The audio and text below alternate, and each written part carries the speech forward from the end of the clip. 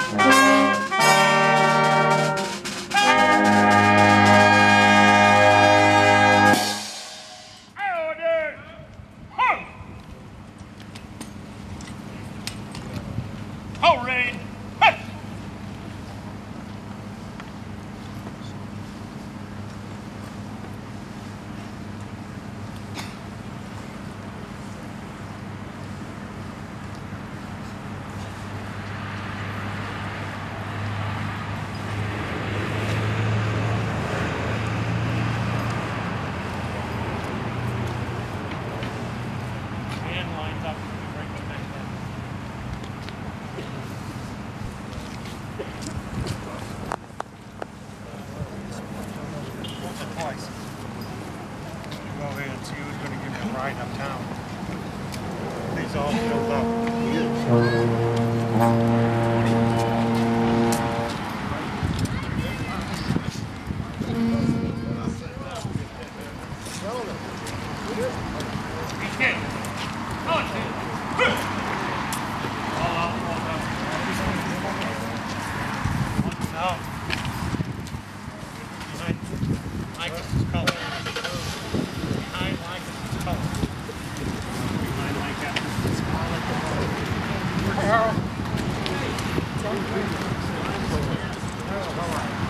Bo, just call him out, bud.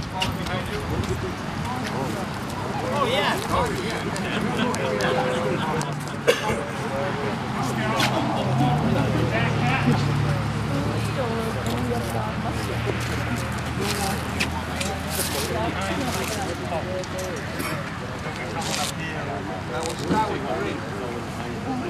I'm sorry, what number? Number 3. Yeah, Joe.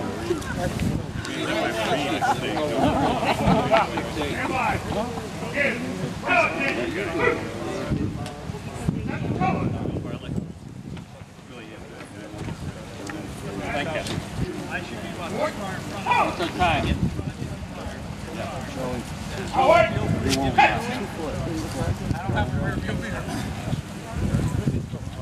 Hammer time! Hutch! Detail! Pull!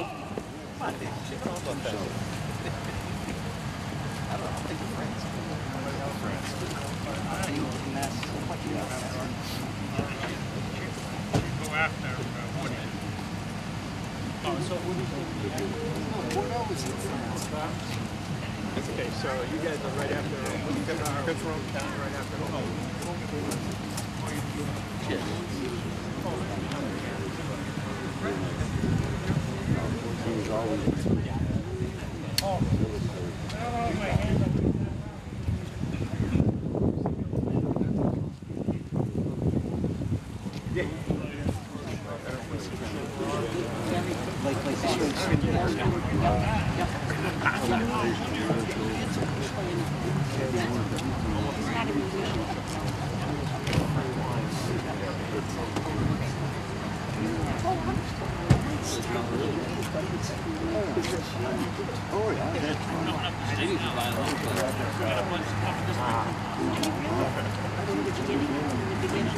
Sunday afternoon.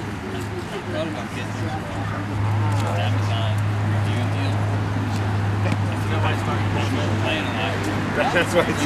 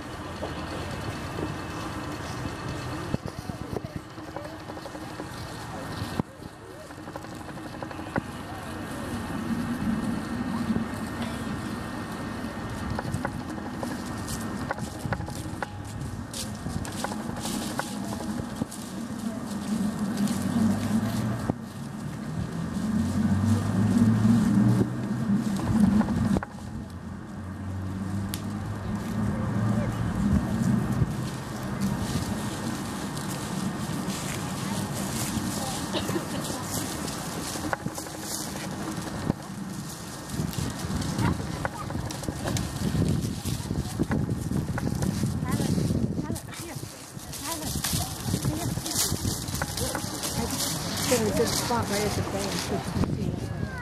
Yeah. No, but yeah.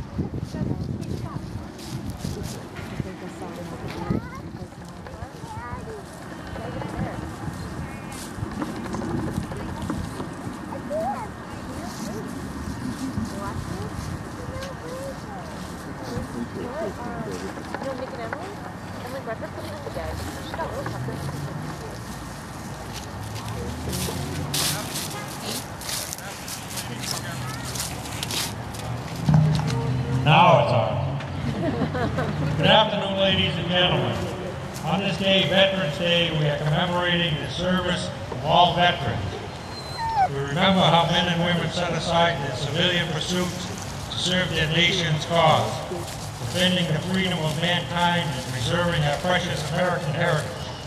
We recognize service to our country and her cause does not end with the termination of military service.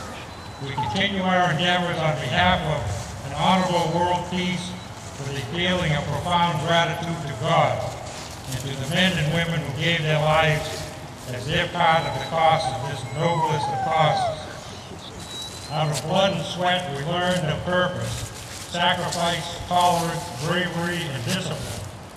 These are solid foundation stones upon which a great nation is built.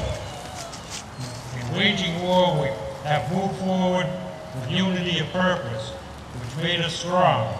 Our hearts beat in tune with those in other nations fighting for freedom and the dignity and opportunity of mankind. In our quest for an honorable world peace, there is need for unity of purpose, truly as we move towards a brighter tomorrow. Now it's my pleasure to introduce our post-189 chaplain, Bruce Daniel, for our invocation.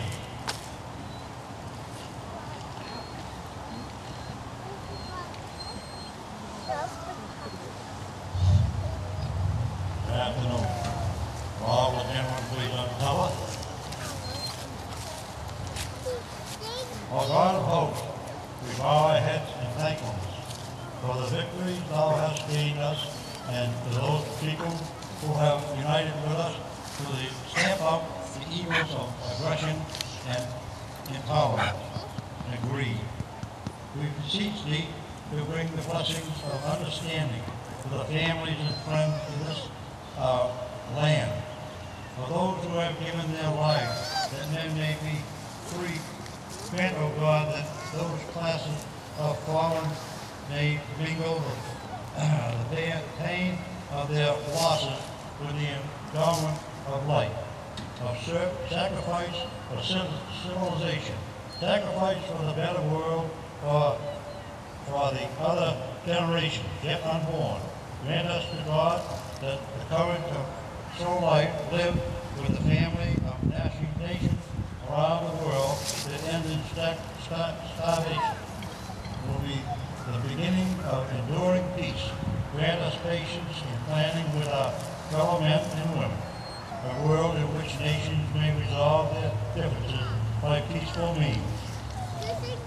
Touch thou the souls of people in every land with the enduring light of wisdom, so they may form brotherhood which will strive to further the arts and peace under the laws, and ethic blessed by the love and grant that now like continued blessing upon the unity and strength that make victorious in war, that may we live great in victory and peace.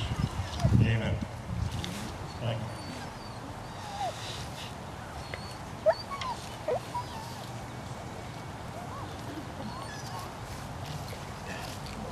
Now we'll have a band selection by the Youngman Band under the direction of Joseph John Bargario.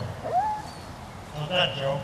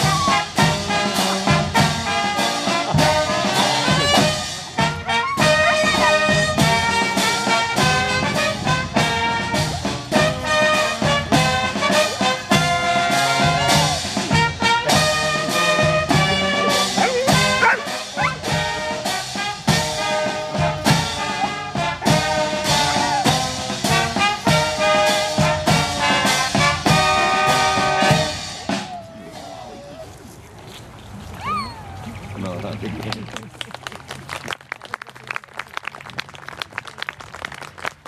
I'll call on the representative of the 1st Worcester County District, Kim Ferguson, for a few words. Thank you, everyone. I just wanted to say how appreciative I am that Sterling and the Legion actually have this event today to honor our veterans and our military personnel. And thank you all for coming. I can't express how important it is that we continue to remember, we never forget, and we continue to support our military personnel. So thank you again for coming today.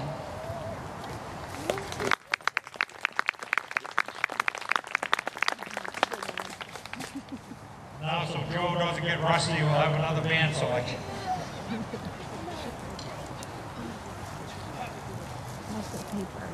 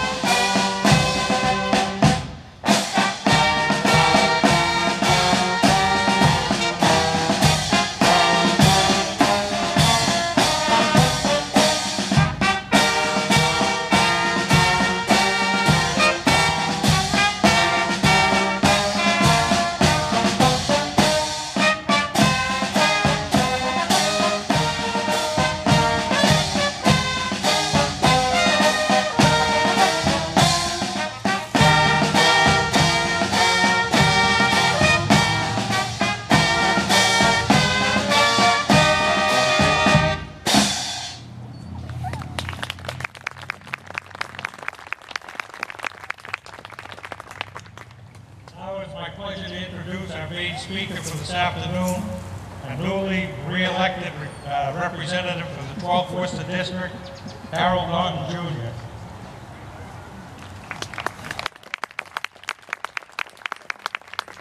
Well, thank you, fellow veterans, Representative Ferguson, Chaplain, people of Sterling. It's right and true that we start these proceedings with a prayer based in our faith.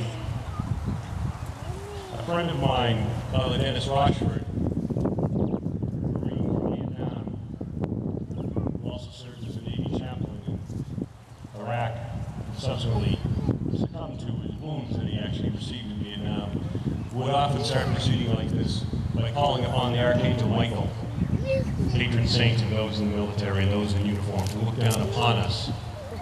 And as we consider what our country looks back on and forward to today, we would be right to do the same thing. Chief Warrant Officer Bartlett and I were discussing prior to the start of the parade how we're sometimes wanting for a commonality of purpose and shared sacrifice in our country. And I direct people to the town of Sterling. You always turn out. Memorial Day, Veterans Day. You don't let the young children forget. My time in Iraq and Afghanistan was often spent protecting young populations like this, not much younger than the scouts and the young people that I see today. And working with soldiers, quite honestly, who weren't much older. And Sterling has never forgotten, even though this Veterans Day, this began as Armistice Day, in recognition of the end of the First World War, Sterling has not forgotten the admonition of Lincoln in his second inaugural address that it is our duty to bind the wounds of a nation and to look after those who have borne the battle and their widow and orphan. And here in Massachusetts, we go long before that. In the records of the State House where Representative Ferguson and I work, it is shown that soon after the raising of the first militia in this Commonwealth in 1636 on the Salem Green, it was decided that those returning from battle needed to be cared for, and their widows and orphans, and military families. And that has borne through the Revolutionary War beginning at Concord and Lexington, through the early wars of the Republic, War of 1812, the Mexican War, the Indian Wars, the Civil War, where thousands of sons and daughters of Massachusetts were lost. Through the Spanish War, one of the brigades that went up San Juan Hill with Teddy Roosevelt was an Irish brigade from Massachusetts alongside the Buffalo Soldiers and the U.S. Volunteers. Through the First World War, through the wars of this century, up until current times, Massachusetts has never forgotten. I'm a different breed of cat. I was older when I went in, but I remember the young soldiers that I served with. I'll never forget that I still currently serve with in the reserve. 17 and 18 years old, 19 years old. I was at the funeral for Specialist Brian Arsenault from Northborough a few weeks ago, killed in Kunduz province, Afghanistan, on September 4th. And his uncle told me a story that some fellow members of the 82nd Airborne came up from Fort Bragg. And the night before the funeral, they were sitting around, and at 9 o'clock they broke out a couple bottles of whiskey and some cigars, as soldiers are wont to do. And they started passing shots of whiskey around as they were smoking the cigars, and all of a sudden a very respectful young Southern soldier leaned over to the uncle, and in a thick, thick Southern drawl said, "Sir, do you mind if I don't have a drink?" And the uncle looked at him and said, "No, sir, I don't mind." And all of a sudden it struck the uncle. And he said, "Son, how old are you?" And the young man said, "Sir, I'll be 18 next week." The young soldier joined at 17. Had already done a tour in Afghanistan. It's the best and brightest that this country have to offer. And towns like Sterling don't forget. And that is right. Because the changing needs of veterans don't stop. We've still got a significant number of World War II veterans among us, our Korean veterans. We have Vietnam veterans that are approaching the age of 70. Our peacetime veterans, and our Gulf War, and Iraq and Afghan veterans. We'll be dealing with the issues of these people for 70 or 80 years to come. So we can't forget. We must be the nation that looks after he who was born the battle and their widow and orphan, and she who was born the battle and her family. 20% of our veterans are female, to remember the different needs of our female veterans. 22 veterans a day commit suicide. That is a sin. And we are working hard towards finding out the cause, and it's not one single cause. But the fact that we even have to address it says a lot. That's almost a platoon. If we were losing a platoon a day in Afghanistan, 3 divisional commanders would lose their jobs. Republicans and Democrats alike would be bloviating on MSNBC and Fox News. What's going wrong? But because they're back here, they're sometimes out of sight and out of mind. Towns like Sterling will not let that be forgotten. Let me close with this. And if you've heard it before, forgive me, but it's something that means a lot. The night before my first tour to Iraq, I sat at the Old Timers in Clinton with my dad, and many of you knew he himself had been a veteran of the Second World War, 4th Infantry Division, which when I got deployed with that same outfit to Afghanistan a couple of years later meant a lot to me. He'd been a medic in Utah Beach, never spoke of the war. There's so many of that generation. And I asked him, tell me about your war before I go. This was the summer of 2005, the height of the insurgency in Iraq. And he started laughing and he said, what's to tell? And a twinkle in his eye. And I said, well, you're a medic in the first wave at Normandy, you probably have a couple stories. And he said, he looked around the bar, the old timers, and he pointed to some people who had been through some trials and tribulations in their lives and how they overcame them and held their families together and our community together and their businesses together. And he said, you don't need to put a uniform on to be a hero. Look to these people. Then he said to me, here's the deal, you come back in a year in one piece, we'll come back here, I'll tell you my stories, and you can tell me yours. And as many of you know, I had to come back about 7 months later on emergency leave because he was sick and he passed away. So we never got those stories, the opportunity to tell those stories. And I look to you veterans to tell these young people. But I don't tell you that story out of any sense of seeking any sense of sympathy. I tell you because of the last thing that he said to me as we walked out that night. He said, never forget the faces of the people in there and all the struggles that they've been through to hold this town and this state and this community and this country together. Because that's why you go and fight. That's why you go. To allow them the opportunity to live their lives successfully and keep their families together.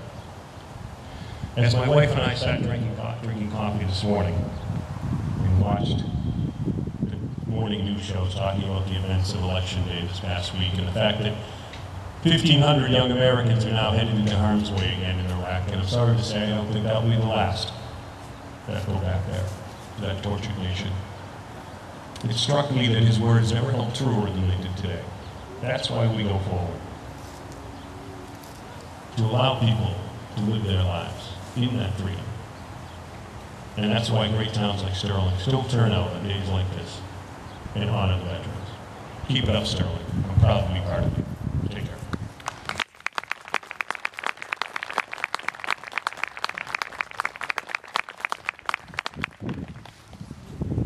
Now we'll have another band selection.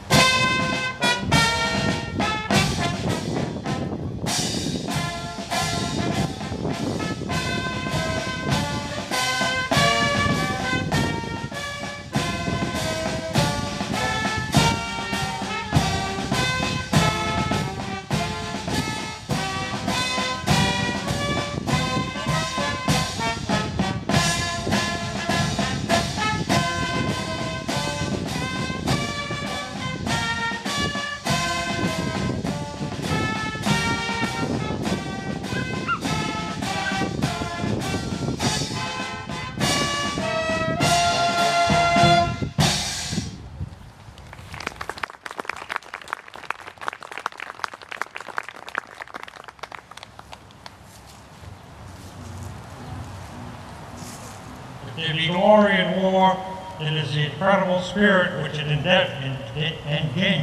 engenders.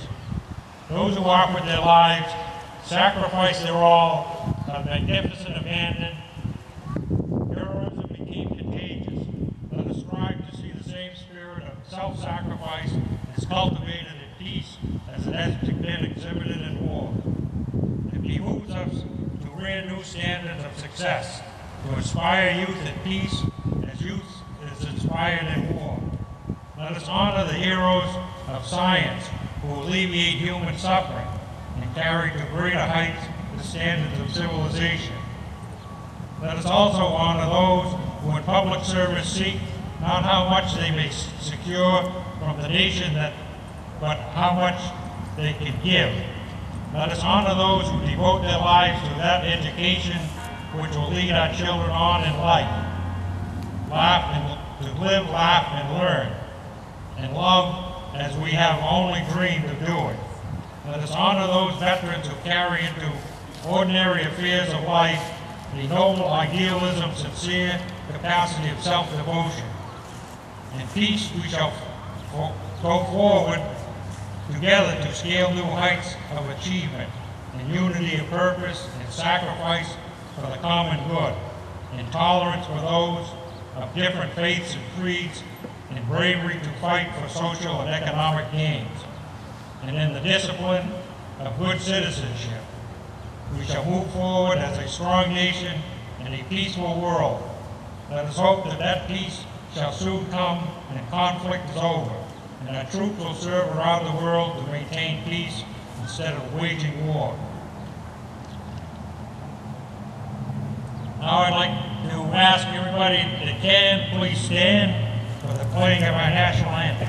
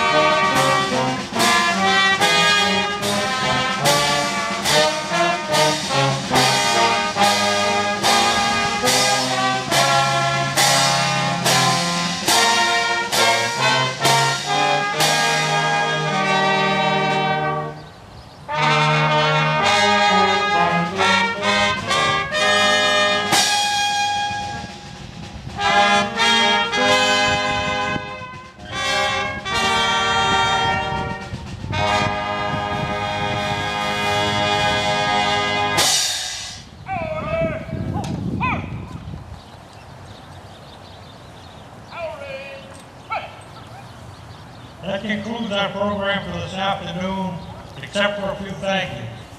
I'd like to thank Bob Anderson and AA Transportation for the bus transportation to the beginning of the parade. Rolly Nelson and Bob Raffy, who picked up the sound system and set it up from Lancaster Sterling Cable TV. All who attended and participated today.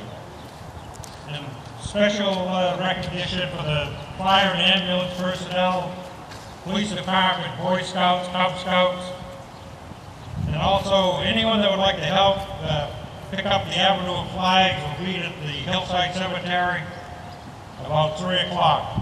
And thank you once again for attending.